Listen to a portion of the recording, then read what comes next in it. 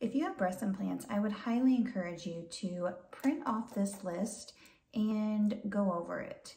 I will link in this video the exact list that I'm going to be reading off of today, but I would encourage you to pause the video, go print it out for yourself, and if you have breast implants, go through this list with me to kind of see where you're at.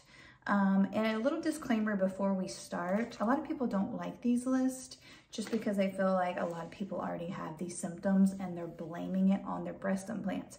So what I would suggest is really think about when you're going through this list, did you have any of these symptoms before you got breast implants? And if you did, then I would be leery on that specific one, although it probably has gotten a lot worse if you did have a symptom before you got breast implants and then you still have it now, or it's way worse. So I guess I would notate if you had something before and it's on this list, then it's probably worsened from your breast implants. Okay, so if you have went ahead and printed that out, here's what we're gonna do. I'm gonna go through this list and I'm gonna read it out loud and let you know which ones that I can recognize that I know that I've had.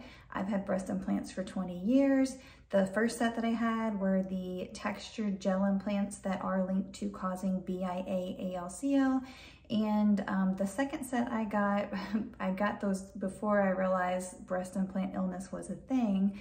Those are smooth implants, but again, they're still silicone gel, which is neither here nor there. All implants have 40 different toxic chemicals in them. Some have more, some have maybe a little less, but they're all toxic. And unfortunately, they are all known to leak into your body, which has adverse effects. Hence why we now have huge lists like these. I mean, if you haven't printed it off, just take a look at this. Like, it's a long list. I am preparing for explant soon, and so I thought, you know what, let's document what symptoms I had, and let's just do it on camera because I know a lot of you following me are following me because you might have breast implant illness or are curious if you do, or just maybe you're thinking about getting implants and now you're on the fence because you keep hearing about all this stuff. So yes, I'm gonna go ahead and go through this list and document it. And if you don't print it off, if you just wanna kind of take a mental note or write things down, go ahead. But yeah, let's go ahead. Okay, the first one on the list is fatigue, and I'm gonna check that. Brain fog and memory loss, yes. I've been with my partner for 20 years, and he will literally tell you, I don't remember anything. Like, to the point where I think he thinks that I just make it up, but literally I think it's associated just with breast implants because he met me a few months after I got the breast implants and didn't know me before. So he doesn't know me any other way. And I'm hoping after explant, it gets better. I'll just feel like maybe I'm actually like smarter and just more together. Okay, so muscle and joint pain. Yes, that is a big one. Hair loss, dry skin, and dry hair. For me, I don't think I have hair loss, or dry, well, you know what, the dry hair, I will say after the second set of implants, I do feel like my hair has become more dry. And a lot of you know, if you follow me because of like my YouTube shorts, I was a hairstylist for 22 years. I use really good hair products. So usually my hair should be in really good condition, but it has been drier since this last set of implants. Premature aging. Ugh. I would like to say no on this one, but this one's kind of hard to, I'm gonna go ahead and check yes, but we'll see after I explant if I start looking more youthful, like my skin and my face, because I do get a lot of dark circles under here that I never had before. And I do feel like I'm starting to get wrinkles, but then again, I am almost 40, so that's natural too. Weight problems, I'm unsure about this one as well. So I'm gonna go ahead and mark it, but I will see after I explant if there's any changes. Inflammation, definitely. Poor sleep and insomnia, yes. I have had such a hard time sleeping, especially since this last set. And I want to say my first set was over the muscle, which I feel is a lot easier of a route to take if you're going to get implants. Ever since I've had them under the muscle, I seem like I have a whole new slew of problems, and sleeping is definitely one of them. Dry eyes, decline in vision, yes. And I'm kind of worried about this one because after I got my breast implants, my vision got really, really bad, and I had to have LASIK eye surgery done. And then I guess it was like maybe 4 or 5 years ago, I had to have that touched up again, and I had to get PRK done, which kind of makes me nervous because I'm like, was all of this just because my implants and I didn't need that surgery? I don't know. But I do have very severe dry eyes, partly probably because of LASIK, but this probably makes it worse. Hyper or hypothyroid problems. I don't think I have thyroid problems, so I'm not going to mark that. Hypo or hyperadrenal symptoms, I'm not sure about that. Parathyroid problems, I'm not sure about that. Hormone imbalance, diminishing hormones. I will say I'm not very good about going to the doctor because I went to him for so long because of all the health problems I was having that I've taken a break. But I do feel like I'm starting to have some hormonal imbalance, and I am wondering if it has something to do with this last set of implants. So I'm gonna put a question mark by this one. Early menopause, I don't think so. Hysterectomy, knock on wood, no, not yet. Low libido, I don't know. Sometimes, but isn't that all of us? Slow healing and easy bruising. This is a big yes for me. Throat clearing, cough, difficulty swallowing. Yes. Choking, reflux, metallic taste in the mouth. Sorry, that was all one. Yes, and this is really interesting to me, and I'm curious after I explant if this will improve. Like, I think it was maybe 5 years ago, I had to start getting my esophagus stretched like twice a year, and it didn't seem to last very long, and I constantly feel like my throat is just tight and closing, and I'm constantly needing to get it stretched, and I do have trouble getting food down, and I was seeing a GI doctor obviously for all of these things, and I did end up having reflux and all that. So I'm really curious. I've heard other ladies say after they explanted, this got better. So stay tuned for that one because I'm really hoping that that gets better. Okay, so we're gonna check those. Vertigo, yeah, I've definitely been having that, and I didn't have it with the first set that I recall, but with this second set under the muscle, I do. Gastrointestinal issues such as reflux, acid reflux, GERD, gastritis, yes, all of those. And that got really bad. I feel like when all my symptoms got super, super bad was around the 13-year mark for me. And I think that's when I started to maybe really start getting weak implants where they were rupturing, and they were ruptured. I think that's when my symptoms like exacerbated. So I always tell people, the longer you have your implants in, the more symptoms you're probably going to get because it's breaking down inside of your body and leaching more into your body. So definitely be getting your implants checked, just to make sure they're not ruptured, because that is a whole another ball game. Yes, okay, so GERD, gastritis, yes, yes. Leaky gut, IBS, and SIBO, yes. I definitely have IBS. The SIBO one, I have someone that I know, and I just seen this on the list when I printed it off, and I had to text her because she's been having really bad problems with this, and I know she has implants. So I was like, check out this list. I had no idea that that could be part of the breast implant illness thing. So that's interesting. Okay, pancreatitis, I don't think so. Fever, night sweats, intolerant to heat and cold. Okay, I will say the intolerant to heat and cold so much, especially after my implants ruptured, but I'll save the diagnosis for that for a little bit, but yes, I'm either like freezing or too hot. Like I definitely have an intolerance. Let's see, persistent bacterial, viral, fungal infections, yeast infections, candida, sinus infections, and UTI infections. I've had problems with this a lot, but I will say I'm really good about homeopathic stuff and have a lot of good natural remedies for this stuff. So I'm constantly staying on top of it. So if I have the slightest twinge of feeling like I'm going to come down with one of these type of things, I'm on top of it.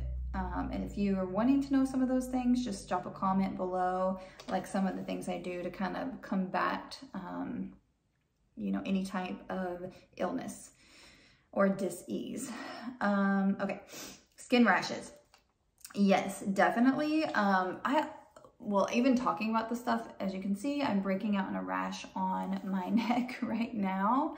I don't recall having that when I was younger at all. And I've been getting really, really bad rashes like on my arms here, like on my boobs. And then because the rash will itch so bad, I try to be careful, but inevitably I'll end up with sores and they don't want to heal up and they bleed really easy. And it's just like constantly. So that's why like right now I literally, I'll show you just because the video is about this, but I literally have a Band-Aid here and here because of that exact reason. And I'm having a really hard time getting those to heal. So I put some special stuff on it and I'm trying to heal that up right now. So yes, so let's check that. Ear ringing, I have been getting this sudden food intolerances and allergies. Yes, there are so many things that I'm like, I used to be able to eat that and now I can't. So I'm curious how that will change after explant. Headaches, migraines, and ocular migraines. Yes, I was even seeing a neurologist for this and I still have issues with it. Okay, slow muscle recovery after activity. Yes. Heart palpitations, changes in normal heart rate, or heart pain. Yes. And I want to say with this one, and I think I've made a short video about it in my BII playlist. I didn't have these type of heart problems with the implants that were over the muscle. I started getting that when I got the implants under the muscle. So if you have them under the muscle and you have a lot of these heart issues, take that into consideration. Okay, sore and aching joints of shoulders, hips, backbones, hands, and feet. Yes to all of those, and especially like if you have breast implants and you constantly have knots in your neck and in your shoulder blades, and you'll go get massages and they have a hard time getting them out, and they might loosen up some, but then they come back, then take this into consideration. Okay. Swollen and tender lymph nodes in the breast. Yes, most of us do have that, so definitely keep an eye on that. And under the arm, throat, neck, groin as well for the swollen lymph nodes, which is really concerning because now that it's coming out that, you know, breast implants can cause cancer, you aren't sure if you're just having a autoimmune reaction or if you need to be investigated more thoroughly. Okay, dehydration for no reason. Yes, I am constantly thirsty. I always have a drink on me and always just feel like I'm dying of thirst. Numbing and tingling sensation in upper and lower limbs. Yes. And I'm going to circle back around to that as we get further down here at the end, just to kind of clear up a few things on that. Cold and discolored limbs, hands, and feet. Yes, so this list, I've noticed in this list kind of has some stuff that probably is interchangeable, but I guess I'll wait until we get down to the bottom of the list to address that. General chest discomfort, yes. And it's funny because, again, I didn't recall it as much with the over the muscle implants, but with the under the muscle implants, like literally sometimes when I'm just sitting, especially without like a bra on, I'll be on the couch and I'll just be like it's so heavy, and I never thought about it before, and I'll like hold it up with my hand and like realize that's a lot of weight, and it's gonna feel a lot different when it's not there. Let's see here, shortness of breath, obviously, especially if you have them under the muscle because it is compressing down onto your lungs. So yes, pain and or burning sensation around implants or under the arm. Yes, liver and kidney dysfunction. You know, I have had liver enzyme stuff mess up on my testing before, so I'm gonna say yes. Gallbladder problems, I don't know. Toxic shock symptoms, I'm not sure about that. Anxiety, depression, and panic attacks. Again, I will say for this one, I swear getting implants under the muscle makes a lot of these symptoms worse. And it's probably just because your body is probably in panic mode because you have these heavy objects that have been inserted down under your pec muscle. And it's like pressing on all your like vital organs. Naturally, that would cause anxiety and a lot of problems if you think about it. Feeling like you are dying. Yeah, especially if you have a ruptured implant, I literally felt like I had the flu all day, every day. And it's been 3 years with this new set, and I can definitely say that as the time has went on with this new set, I can definitely tell it's been a steady decline, which is terrifying. Okay, symptoms of fibromyalgia, yes. And I'll circle back around to that in a second. Symptoms of Lyme disease, yeah, that kind of reminds you of fibromyalgia. Symptoms of EBV, yeah. Symptoms of autoimmune diseases such as Raynaud's, Hashimoto's, rheumatoid arthritis, scleroderma, lupus, Sjögren's syndrome, non-specific connective tissue disease, multiple sclerosis, symptoms of BIA-ALC, lymphoma, and diagnosis of cancer. Okay, yeah. So what usually happens is you'll start having a lot of crazy symptoms. A lot of them, it's like a mixture of all of these. And some of these you could compartmentalize into like say fibromyalgia, but maybe some people won't research fibromyalgia and so they won't click it because they won't know what it is. But you know, that can consist of literally feeling like you are dying all the time, like you are basically coming down with the flu severely, but you're not. Having a lot of neuropathy-like symptoms like tingling and burning in your limbs and your hands. The Raynaud's, like my hands, like if I touch anything that's cold or go out in the cold, it will like literally turn my fingers like white and then blue and purple, and it hurts really bad, and it takes a long time to get the circulation back. Like it's just a lot. It's a lot of symptoms. You just feel terrible all the time. And really the best way I've ever been able to describe what breast implant illness is, in my opinion, or in to me, the biggest compartmentalization of symptoms is when you come down with a severe version of the flu. Like everybody has usually had that at least once, and they know like how you feel like you've been hit by a truck and you just literally want to lay there. You have no energy. You don't want to do anything at all. That to me, easiest way to kind of describe what breast implant illness is. If you constantly just feel like you have the flu and you have breast implants and you have a lot of other weird symptoms that you didn't have before you had breast implants, or they've exacerbated after you got the breast implants, you really might want to print a list out, whether it be this one or all of them, and go through them and check them off and just really have a talk with yourself. And you know, obviously most of us ladies got the breast implants because we felt like we wanted them and we needed them to make us feel better, to make our image more appealing. And yeah, I get it because I've done it twice. And the thought of removing them here soon is kind of scary because it will change the way I look in clothes and change the way I look without clothes.